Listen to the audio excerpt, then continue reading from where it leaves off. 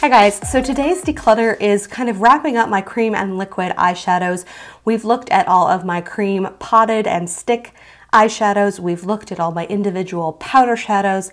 Today we are looking at all of my individual liquid shadows and anything that would be considered a liquid glitter, kind of like these Stila ones. So a lot of different formulas in here, a lot of different colors.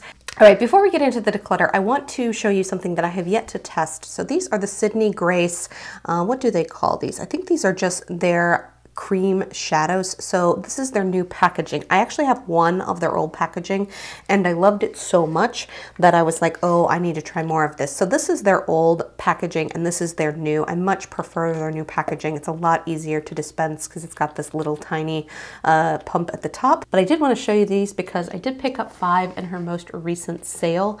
I have not put these on my eyes yet, so I'm not in a position to declutter them or give you any thoughts on them other than to say I loved the formula of the one I had.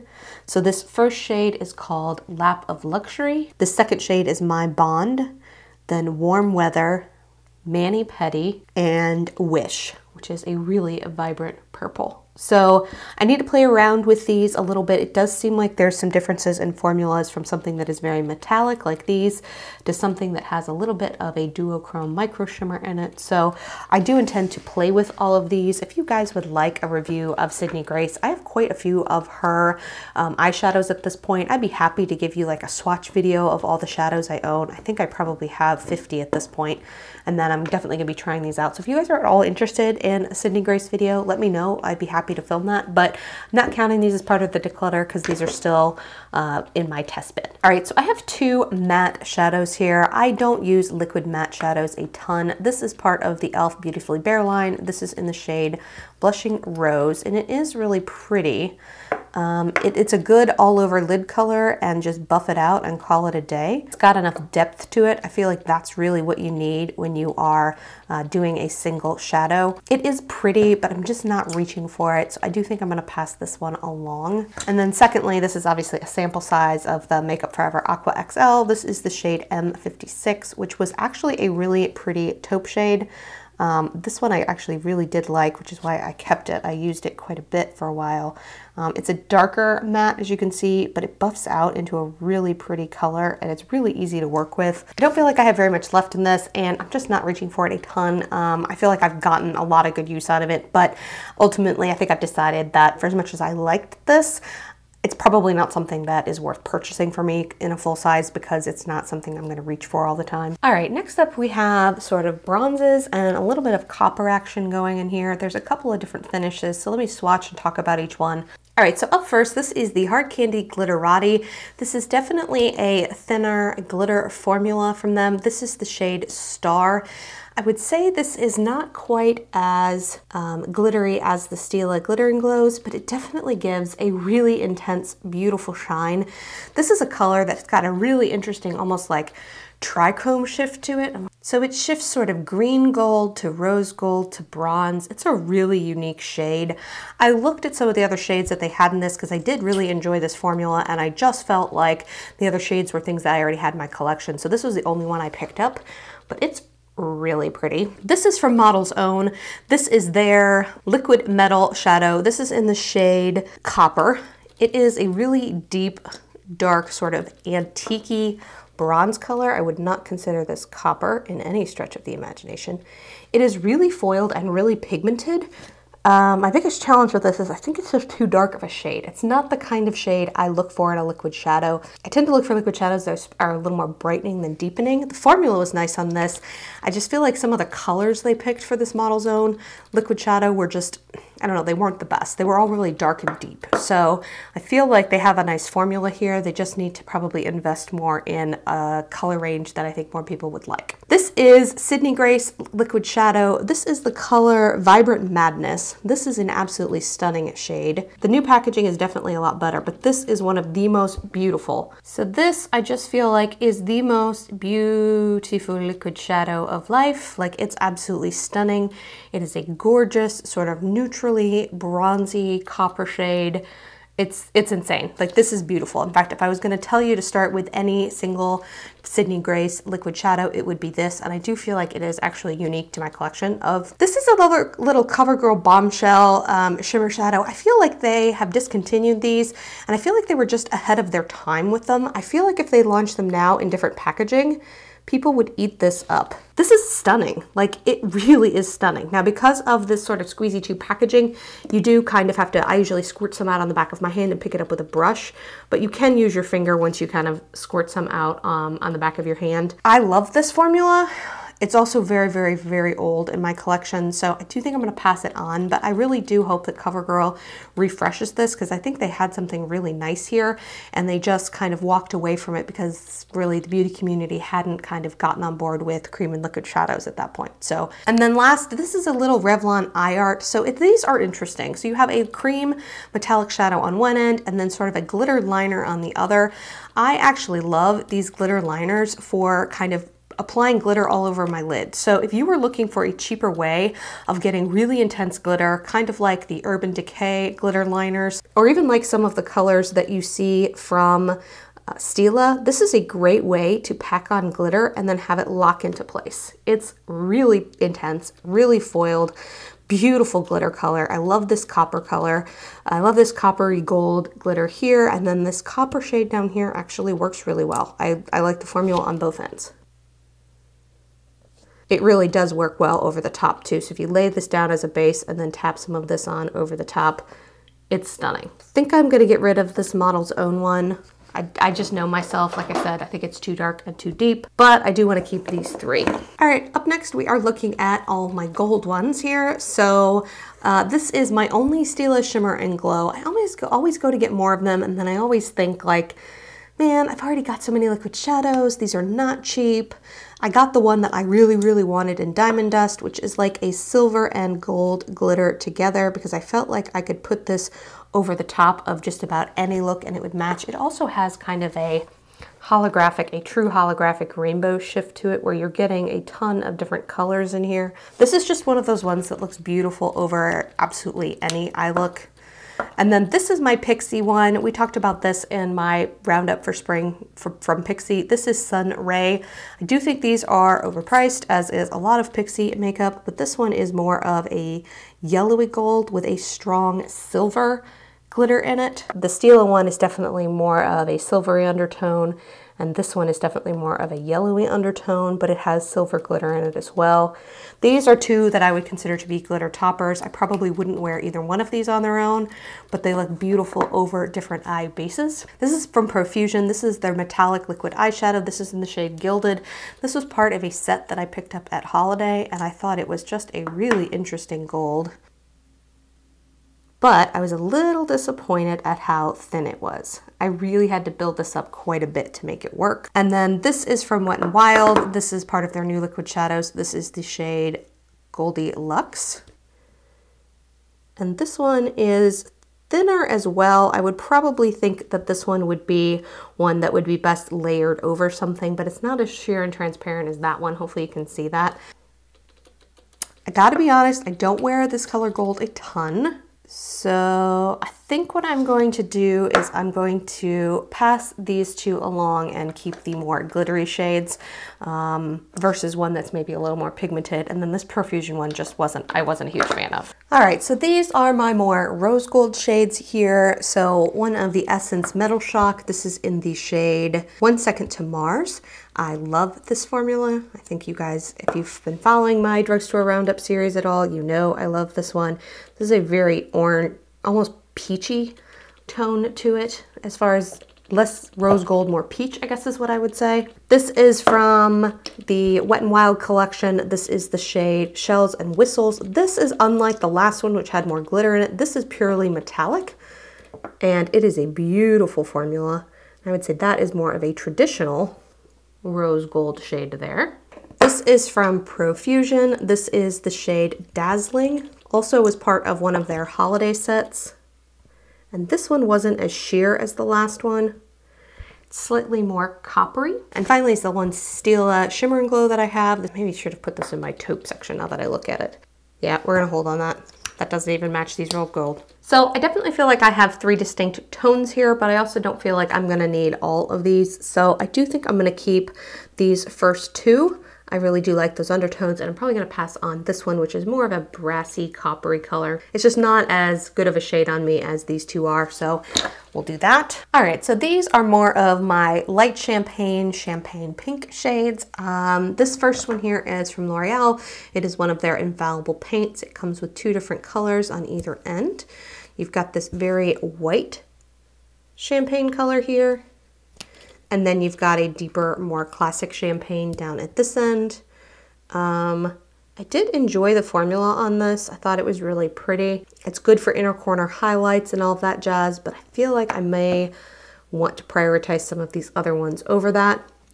This is a little Touch and Soul. This is actually a Korean brand that Ulta picked up and everyone kind of went crazy over it last year. This is the shade Talia. So essentially what you have is a cream shadow on one end, and this is a really beautiful classic champagne. And this is a great standalone shade too, by the way. And then on the other end, you actually have a loose pigment. So you have almost more of a spatula on this end, and you can press this over top of it to add a ton of shine and dimension. You could also use this just over a glitter glue and just have a really intense foiled look there. Next up, this is from Wet n Wild. This was part of their Goth O Glam line. This is in the shade Pure Intention. This one is a champagne that has a gold micro shimmer running through it. And then finally, this is from Cover FX. This is one of their shimmer veils in the shade Celestial. It's a really pretty soft pink champagne. And this one is really pretty. We're going to talk about one that I didn't care for as much from a formula perspective here in a minute from this line, but this one was actually not disappointing in the least. I really did enjoy it. This is a shade that I definitely will wear for inner corner, for all over the lid. I do really enjoy this tone for that perspective, so I do think I'm going to keep 3 of these. So I think I'm going to pass this L'Oreal one on, and I'm going to keep these remaining 3. So this is probably my biggest category. I have lots of shades of taupe in here, and then I also tossed the silver because I just didn't know where to put it. So let's swatch these and kind of whittle them down a little bit. This is from Maybelline. This is their Color Tattoo Eye Chrome. This is the shade Silver Spark. I think this is a nice shade, but to be totally honest, I'm gonna probably reach for the silver in my cream shadow formula over one of these. So I think right away, I'm just gonna pass this guy on. This is another one of those Revlon eye arts. This is the shade Topaz Twinkle. So you've got this sort of cooler toned bronze shade as a cream shadow. It's stunning. This is a beautiful all over lid shade, just single shade, buff it out. And then you've got a really pretty bronze glitter in here that you can either use as a liner or use over top of shadows, or you could tap it over the top of it and kind of add a little bit of glitter that locks down into place. This is from Wet n Wild. This is the shade Cashmere Love in their Liquid Catsuit Cream Liners, or liquid liners rather. This is stunning. This is a taupe that has a ton of silver glitter in it. Really beautiful shade. This is a much different formula than this. Shells and Whistles is a pure metallic, and this has a lot of micro shimmer running through it. This is another Maybelline Color Tattoo. This is in the shade Beige Luster. Nice and pigmented. This is a Catrice Liquid Metal Shadow in the shade Brown Under. And that is a cooler toned taupe there, and I do really like this formula as well. This is from Jessie's Girl. This they call their Fluid Shadow. This is the shade Destiny. I don't care for the applicator on this. It is a brush tip applicator, and I just don't feel like it works as well. The color is really pretty. The pigmentation is nice. I will say that as I buff this out, it tends to shear out a little bit, but it's not unmanageable. My biggest problem with this is that it makes my eyes burn. Every time I've tried it, my eyes have burned. So I am clearly going to pass this guy on. And then this is the Stila shadow in the shade that I cannot pronounce. This one is more of a sort of lavendery taupe. Really pretty, really intense, super easy to blend out, really opaque, lasts on the eye, stunning formula. I mean, absolutely stunning formula. Oh, I missed one. This is the NYX Lid Lingerie in Night Glow. So this is one of their liquid shadows that are shimmery as well. That one is a little deeper. It's a pretty formula. It's not as metallic as the Stila ones. It's definitely more of, I mean, it's going to give you some shimmer, but it's more of a satin texture at the end of the day versus super metallic. This is my favorite shade family of all the liquid shadows I have. These are the ones that I reach for the absolute most. So I feel like I am not going to do as well in this little section here. In fact, I think I definitely want to keep my Revlon one. I love the fact that I've got this glitter on one end and then this beautiful copper color down at this end. I do think I can get rid of this Maybelline one here because it's almost exactly the same shade as that Revlon one, so I don't need that. This liquid catsuit is completely unique to my collection. I love it. I like this more cool toned one here. I like this more lavender tone one here. And then I like this deeper sort of warm taupe shade from NYX. So I'm keeping the rest of them. So next up, we're looking at sort of teals and greens. And then I threw this orange one in because it just didn't really make sense anywhere else. So let's talk about these. This is from Sinful Colors. This came out in the spring. They released sort of a micro collection. And I think they were in and out on it of a couple of different beauty products. I picked this up because I was interested in liquid shadows at that point. So you've got a teal at one end and a pink at the other with this doe foot wand. These are definitely not shades I would wear together personally. Maybe I'm just not color adventurous enough. I found these at my local CVS. Pigmentation on the pink shade was actually really pretty. The one on the teal was kind of patchy. I had a hard time even blending it out for it not to kind of wipe away, if you can see that there. So I never had the best of luck with the teal shade. This is another Metal Shock shadow from Essence. This is the shade Supernova. It's kind of a, I don't know, it's like a dirty green gray color with some silver micro shimmer running through it. I actually really liked how this looked on my eyes the few times that I played with it. So I doubt this is one I'm going to get rid of. I just think it's fun and kind of unique. Got a couple of olives here. This is a color tattoo. This is in the shade Khaki Cool. We have another Revlon Photo Ready Eye Art. This is in the shade Desert Dazzle. So this comes with a probably more true green olive, maybe more of a deep moss color. And then this one I tend to want to keep because it has a pure gold glitter on the other end. And I like pairing this, I'll pair it with this green, but it'll definitely go as a beautiful gold shimmer glitter over top of other shades. And this I think is actually pretty close dupe to the Urban Decay glitter liner that everyone loves. And then this is another L'Oreal Infallible Paints. This has a matte orange on one end and a light shimmery peach color on the other. Pretty intense pigmentation on this, and I thought this might be a shade where I'm like, oh, I could put that all over my lid and then tap a little bit this over the top and have a really pretty orange eye.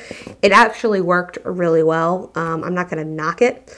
I just think that if I'm going to apply color like this, I tend to not want to reach for these sort of liquidy things. So I think at the end of the day, I'm going to pass this one on. I already have a light pinky color. And the teal just didn't work on that one. I'm going to keep this Metal Shock from Essence because I really like that color. I feel like one green is plenty for me, so I'm going to keep the Revlon one so I have my glitter liner still. And I do think I prefer this green shade just a smidge more. I'm going to pass on these two here because I just don't think I'm going to wear them a ton. All right, so next up we have sort of purpley shades and more mauves and berries. So kind of kept those cooler toned colors together. First up is a liquid catsuit from the Goth Glam line that Wet n Wild put out. This is the shade Goth Tears. I did find this on one website and I linked it. I will try and link it down below if it's still available. This shade is frippin' stunning and I really wish it wasn't limited edition. If you like those sort of pinky purple shifting shades like I do, this is absolutely stunning and is beautiful, like just beautiful. I hate that this was limited edition. This is another one of the Jessie's Girl Fluid Shadows. This is in the shade Twilight. The color is a really pretty frosty, like light lavender color. But as with the other one, made my eyes burn like absolute fire. So just gonna get rid of this one. This is another one of the Metal Shock shadows from Essence. This is the shade Total Eclipse.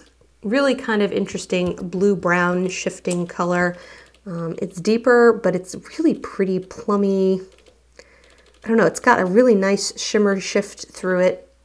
I don't know, this is a really cool color. I really enjoy this one. Next up is a Cover FX Shimmering Veil. This is in the shade Amethyst. I had bought the pink one at Ulta, and then we had gotten this one in a BoxyCharm about the same time I bought the other one. And to be honest, this one was a lot more patchy and didn't last as long as the lighter one. So I don't know, I know purpley shades can be hard to formulate sometimes, but whereas I loved the lighter, more pinky champagne color from them, this one just didn't work very well for me. One that I do like that's sort of a pinky rose color is this Lid Lingerie from NYX. This is the shade Whimsy. It's a really pretty pinky tone. It's like sort of a muted mid-toned pink. And it's actually really pretty. I have worn this buffed all over the lid and then just added a little bit of a shade to deepen it, and I really liked how it turned out. Really nice formula on these. I don't feel like anyone talks about them, and I think they're really nice. It is more of a satin, and maybe that's why people don't talk about them. They don't have that high shine finish the way that some other ones do, but I think it's really pretty. This is a Supernova shadow in the shade Moonlit. It's a deeper cranberry color. I had tried one of these in years past and didn't care for it because I felt like the formula was just off.